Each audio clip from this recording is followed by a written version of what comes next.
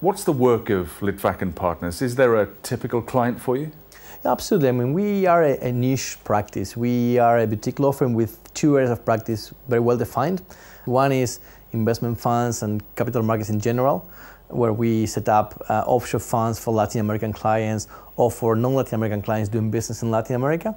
That's one area. And the other is private client work, where we advise families or family offices in the establishment of trust or other estate planning vehicles. We also have a Uruguayan practice where we provide services to clients dealing with in Uruguay and registering like broker-dealers as financial institutions, but it's all relating to finance and private client work. So what is the private equity landscape like in Latin America?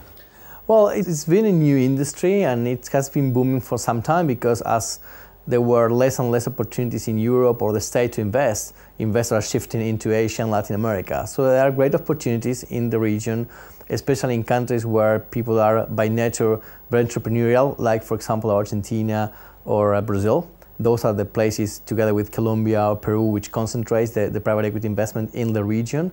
You have only a couple of funds which are active in Uruguay, whereas if you go to Argentina or Brazil, you have really tons of private equity funds ready to invest. In Argentina, that's a business that started back in the 90s with all the dot-com area, where we have all these investments into dot-com companies, and same in Brazil. So those are the main countries, but still, it's a growing industry for the region as a whole. So what are the star-performing sectors or industries in your region at the moment? Well, it varies from country to country, to be honest. I mean, most of the countries in South America have been doing very well in terms of agriculture. Also, the mining industry in some countries, tourism industry, and in some countries like Uruguay or Brazil, IT, it's a business software development. It's also an industry which is growing. And the other one is very interesting. Outsourcing is a business where Uruguay is trying to get into. Even the tourism area is growing a lot. The Uruguayan investments law was passed in 1998. Is that still the main piece of legislation foreign investors need to know about? Yes, I mean, in Uruguay, foreign investors need to know also about changes that have occurred over the last 5 years or 4 years in terms of taxation. And also they need to know about new registration rules with the central bank if they are coming to set up a broker-dealer or a financial advisor.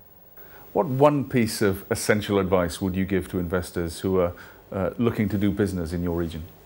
Well, I think that one way to start this business is to partner up with a local company. It's much better to buy or purchase a portion of a local company than to invest from scratch on a new entity. I think, especially if you come from Europe or the States, or you're not that used to what an emerging country looks like. It's difficult to get licenses.